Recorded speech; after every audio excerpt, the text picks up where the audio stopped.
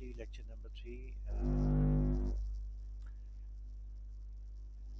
Pharmacology in pharmaceutical industry, a new drug not that does not simply mimic the structure and action of previously available drugs requires the discovery of new drug target, the pathophysiological process or substrate of a disease. Such discoveries are usually made in public sector institutions, universities, and research institutes, and the molecules that have beneficial effects on such targets are often discovered in the same laboratories.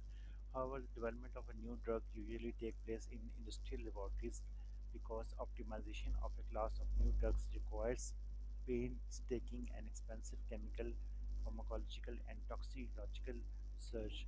In such of the recent progress in the application of drugs to disease problems can to be ascribed to the pharmaceutical industry, including Big Pharma, the multi-billion dollar corporations that specialize in drug discovery and developments.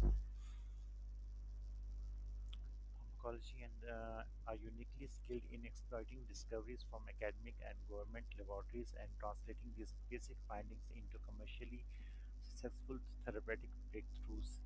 Such breakthroughs come at a price, however, and the escalating cost of drugs has become a significant contributor to the inflationary increase in the cost of the healthcare. Development of new drugs is enormously expensive, and to survive and prosper, big pharma must pay the cost of drug developments and the marketing and return a profit to its shareholders. Today, considerable controversy surrounding drug pricing. Countries will have to do so during the next few decades. Drug pricing is a very important element that government and the pharmaceutical industries both have to do this. Critics claim that the cost of development and marketing are costly inflated by the marketing activities, which may consume as much as 25% or more of a company. Big Pharma have historically exceeded all their industries by a significant factor. Finally, pricing and generics many drugs have uh, very dramatically from country to country and even within the countries, where large organizations can negotiate favorable prices as small ones can. Some countries have already addressed these inequities, and it seems likely that all countries will have to do so during the next few decades. General principles of pharmacology. In the most general sense, a drug may be defined as any substance that brings about a change in biological function through its chemical actions. In most cases, the drug molecule interacts as an agonist activator, an antagonist inhibitor with a specific called a receptor.